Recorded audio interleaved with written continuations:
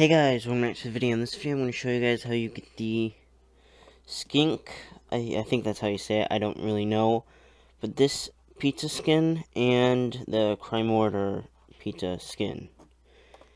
If you see this, it'll say like is rarely found with a pizza launcher and commonly found with a pizza launcher. Now what that means is right now on Roblox there's this purple launcher that you guys can get.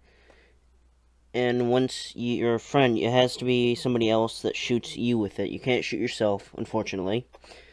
But once your friend has the launcher in the game, they have to spawn as a human or an Etherian. Let me spawn in really quickly. And then they'll have this, and then they shoot you with the pizza, like I'm going to shoot this bird thing over here. And you keep shooting them until you get both of the skins.